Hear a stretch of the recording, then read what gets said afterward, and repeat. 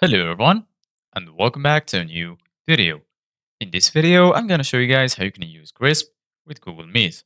So if you guys want to learn how to do it, just follow the steps that I'm going to show you. As you can see guys, I'm right now in Google Meet, and this is how the homepage looks like. So right here in the center of the page, you're going to find the option to start a new meeting. And right here, you can enter a code or invite link to join a meeting. So right now we're gonna click on new meeting, and then right here you're gonna find three options: create a meeting for later, start an instant meeting, and schedule a meeting in Google Calendar. Go ahead and click on start an instant meeting. So right now we're joining the meeting, and right here, as you can see, guys, you're gonna find the link generated. You can copy this link and send that to people you want to invite, or you can click on add others and then choose people from your friend list to invite them. So once you're here, as you can see guys, here in the bottom, you're going to find all of the tools that you will need in the meeting.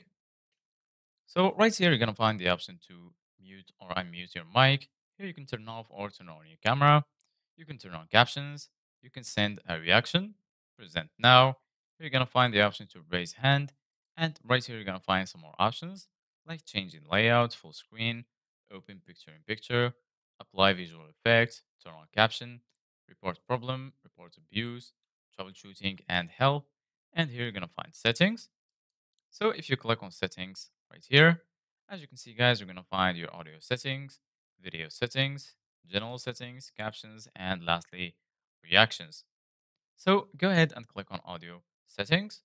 And then here you're going to find microphone. Go ahead and click on it. And then you should find Crisp right here in this list. So just click on Crisp. And you can also switch this one to Crisp. And then once you finish, just quit the settings. And then all of your changes will be saved. So this is it guys for today's video. Thank you guys for watching. See you guys in the next video.